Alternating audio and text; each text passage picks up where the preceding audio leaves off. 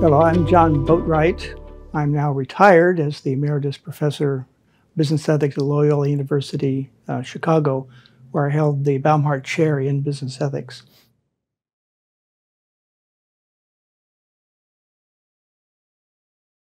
I would divide the history of the society into sort of three phases. It's sort of childhood, its adolescence, and its adulthood. So the society originated in the late 70s, essentially as a special interest section of the American Philosophical Association. And so we met with the APA and had one session. And as I recall, dues were about $5, which covered the cost of a newsletter, which was mimeographed and sent to all members. And it was a very informal organization. So when I became executive director in 2000, I discovered, for example, that I couldn't open a bank account because we weren't incorporated. We apparently had some status in Pennsylvania, where Ron Duska had previously served as executive director, but I couldn't open a bank account until we were formally incorporated. And so I consulted some lawyers and successfully incorporated the society as a nonprofit in the state of Illinois. That was the simple part because previously we had been a 501c3 organization, but with the new incorporation, the IRS regarded us as a new organization. So I also had to go through the whole process again of getting 501c3 status. And at that time, the executive director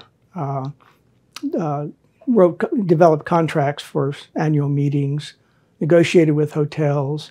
I handled registration for the meetings, printed up the name tags, did the program book, and so on.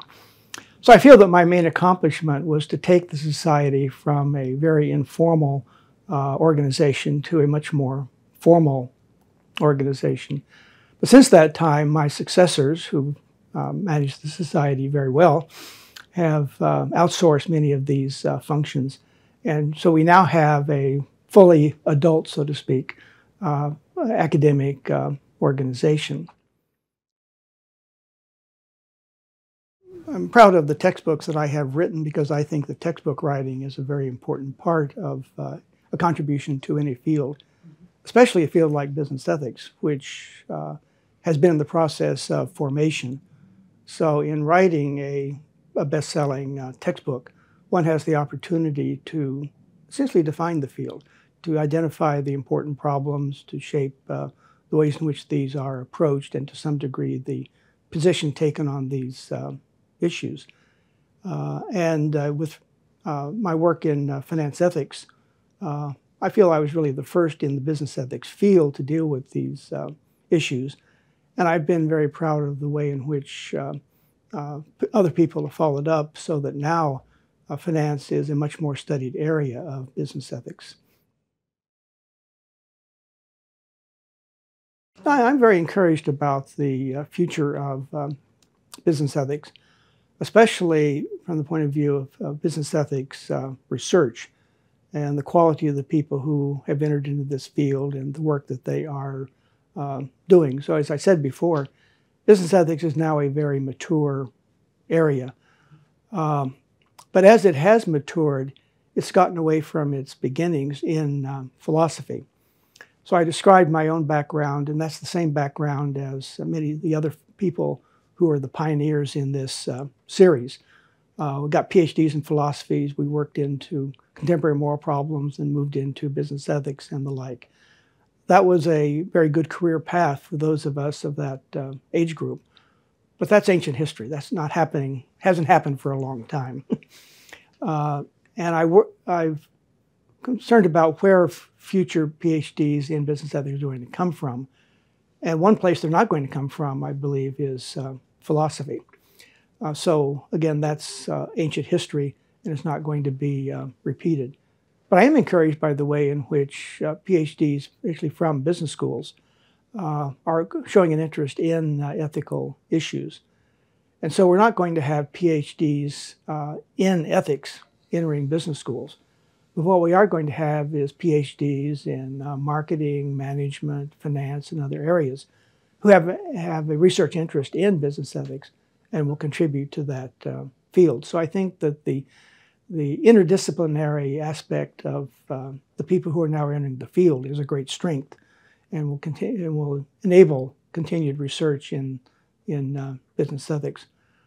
Where I'm more pessimistic is about the role of business ethics in the curriculum. I don't think we've really developed a model for how ethics should be taught in, for example, in the undergraduate business ethics programs or in the MBA programs. They're handled in all kinds of different ways. And I don't really see a real commitment on the part of our major business schools to work business ethics into the curriculum. So we have the people who are very capable of doing high-quality research in business ethics. And we have some people who can teach such courses. What we don't have is so to speak, the conceptualization of what a course in business ethics in a business ethics program should be.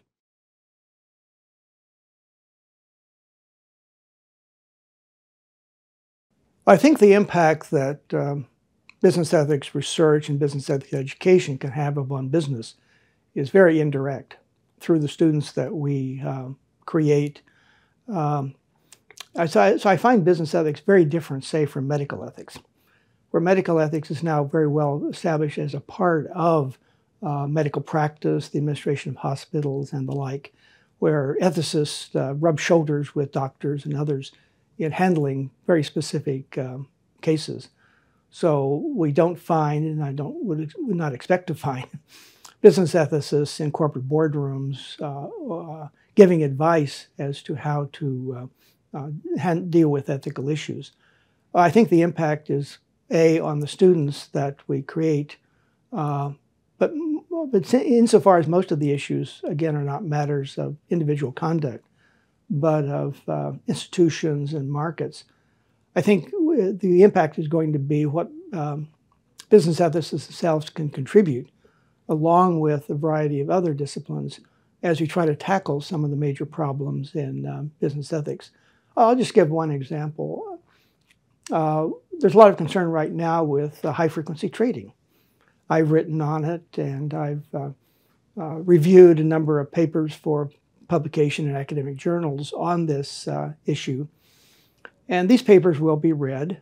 And moreover, in my own writing and that of others, we've drawn upon work done, again, by the Federal Reserve Bank and by Securities and Exchange Commission, FINRA and others.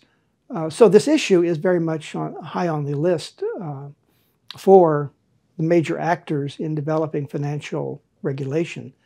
So I think the main impact of people in business ethics is going to be to contribute in whatever way they can to research projects that are already underway in dealing with these kinds of issues.